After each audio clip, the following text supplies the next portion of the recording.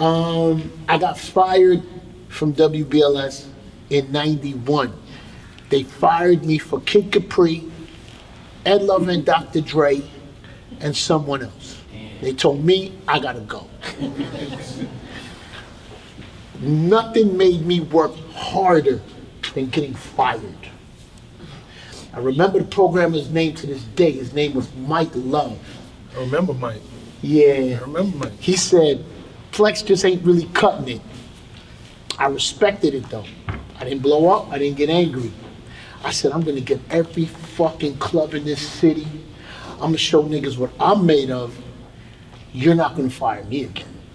So. Can we stop here for a second? See my energy's changing. See my whole shit is changing now. I'm gonna dial it back in. No. Stay where you at.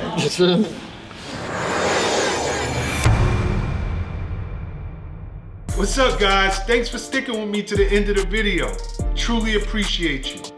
If you like anything you heard here today, go ahead and hit that subscribe button. And if you know anybody that can benefit from this message, feel free to share. Peace and love.